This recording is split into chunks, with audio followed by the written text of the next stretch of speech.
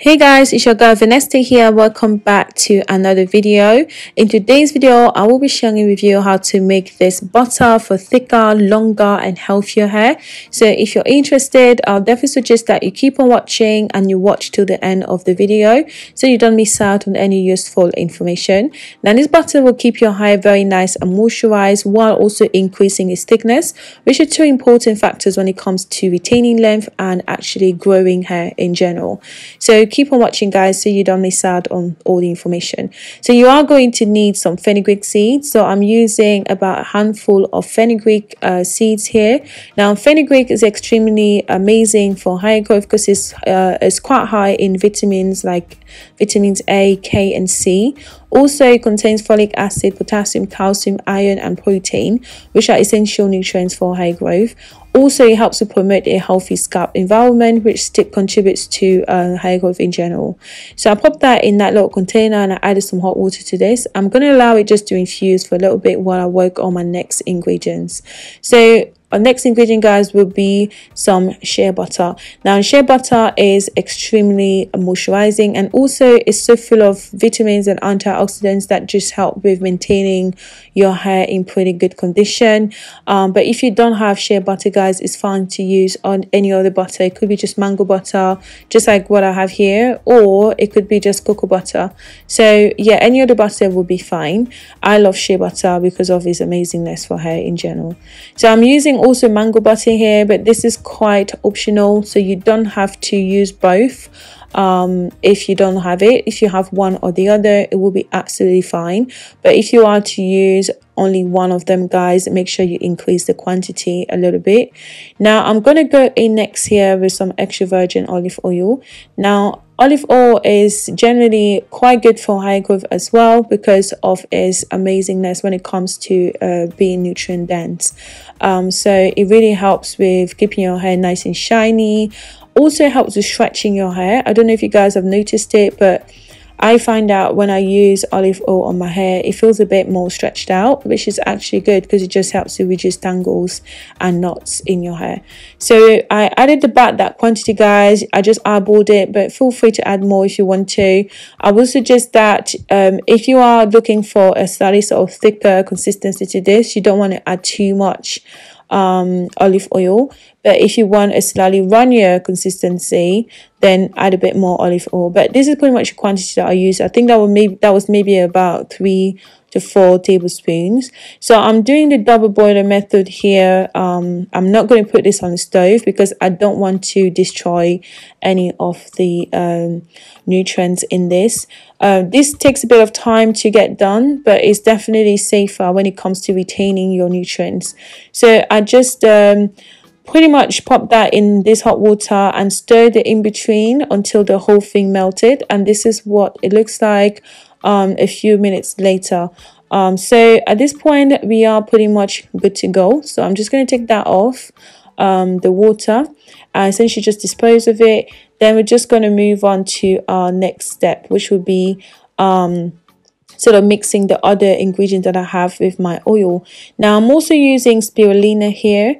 Spirulina again is very good for hair because it's quite high in protein. This is what will give you the thickness guys.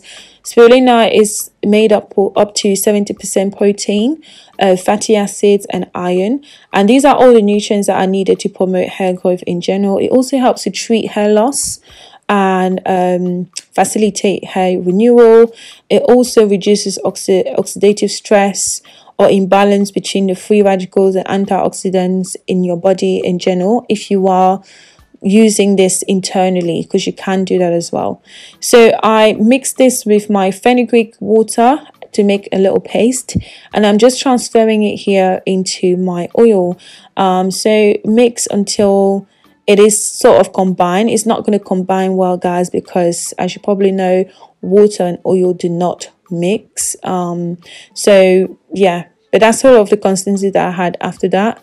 I'm going to go ahead and whip this using a hand mixer just to allow it to combine a little bit better.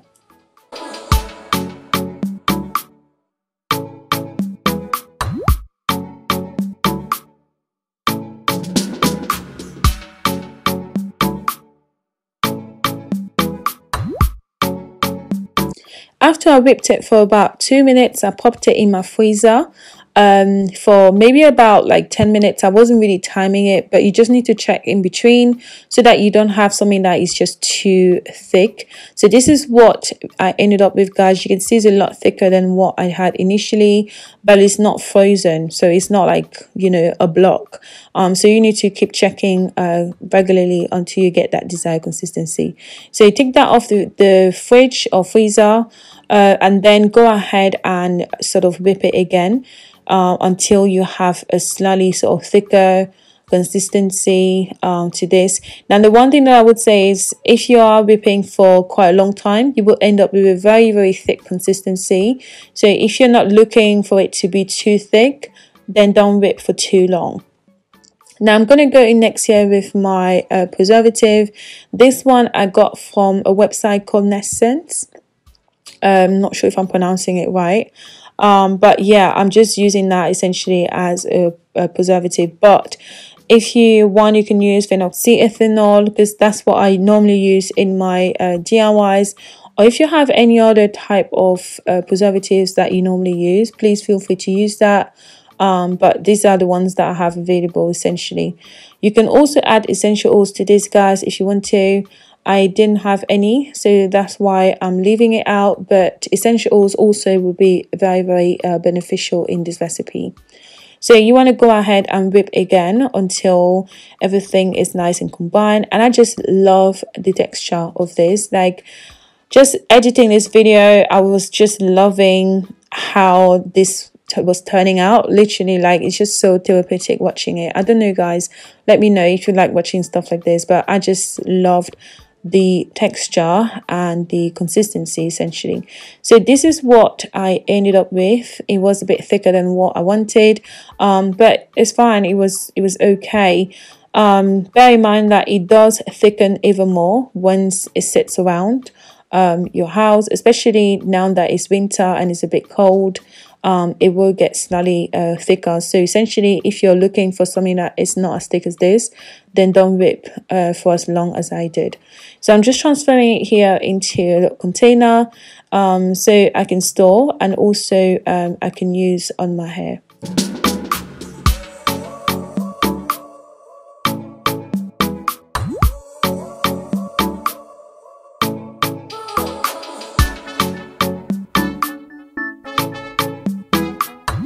Okay guys, so here you have it. It's pretty much done and ready. So you can just pop a lid on this and store, or you could use immediately, just like I'm doing here.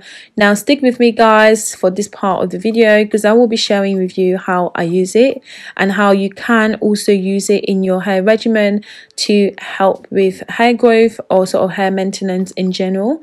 So yeah, definitely stick till the end of the video. Now if you made it to this point of the video and you're not yet subscribed, please go ahead and click the subscribe button. I would really appreciate it. Now if you're watching and you're already subscribed, thank you so much for your love and support. Like, you're the best. I really appreciate you as well. And also, guys, please thumbs up the video if you like it, or if it's something that you think you can try. Definitely give me a thumbs up. I would really appreciate that as well. So okay, essentially I'm using this butter as a pre-poo treatment for my hair. Now as you're probably noticing, my hair is quite dry, very dry at this point, and it is a wash day for me. So I would normally start my wash day with a pre-poo type of treatment. Sometimes I just use oils in the form of an hot oil treatment, and then other times I use butters like this. So essentially I'm just pouring my hair here with one of my DIY hair growth sprays, just to dampen the hair a little bit. Then I'm going next with my butter, just making sure that every single bit of my hair is covered, so including my roots, my ends, and pretty much like everything. Now you need to be quite generous if you are using this in this way, because essentially you want to make sure that every single strand of your hair is covered. So yeah, you need to be a bit generous with it. Now spirulina is quite high in protein, so if you're looking for thickness, guys, I would suggest that you stick to this particular one every time that you have to pre-poo, because it will definitely give your hair that thickness that you're looking for. And the oils essentially just help you retain the moisture in your hair after shampooing. As you guys know, shampooing does strip your hair of its natural oils, and sometimes can leave your hair very dry depending on the type of shampoo that you're using. But this one actually is very moisturizing, so it somewhat helps to counteract the effect of the shampoo. So yeah, that's basically how I'm using it here. But I do also use it in my regimen as sort of as part of my moisturizing routine. So let's say if I'm sort of moisturizing my hair using like a leave-in conditioner or anything, and I'm using a butter to seal in, I would reach for this as well. And I suggest that if you're looking for thickness in general, that you use it a bit more regularly. So you can use it as part of moisturizing routine, but also as part of your hot, sort of not hot oil, sorry, as part of your pre-poo treatment. Now, depending on how often you moisturize your hair, guys, twice a week for this would be absolutely fine. But you probably don't need to use too much, because remember, it's a butter, so it will leave your hair, it will weigh your hair down over time and leave a bit more deposits, not deposits, sort of what's it called, build up on your scalp. So you don't want to use too much of it when you're using it as part of your moisturizing routine.